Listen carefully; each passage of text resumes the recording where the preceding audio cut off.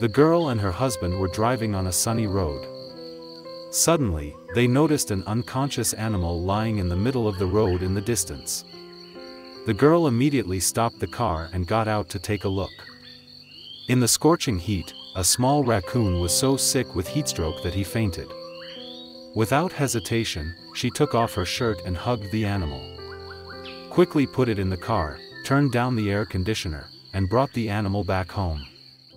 During the journey, the two kind people were very worried about this strange animal they had just met for the first time.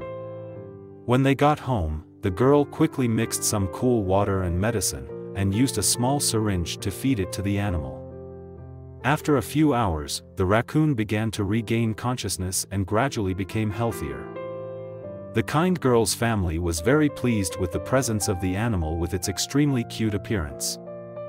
They knew that the raccoon had nowhere to go, so they decided to adopt it. Since then, the animal has become a new member of the family, loved and carefully cared for by everyone. It is very happy to sit in the car, sticking its head out the window to watch the street scene. The raccoon behaves like a naughty child, making everyone laugh because of its cuteness. The happy and joyful moments have made the relationship between the raccoon and the family even closer. As time passes, the sickly raccoon has gained weight and become plump. It is also very smart and behaves well with everyone around.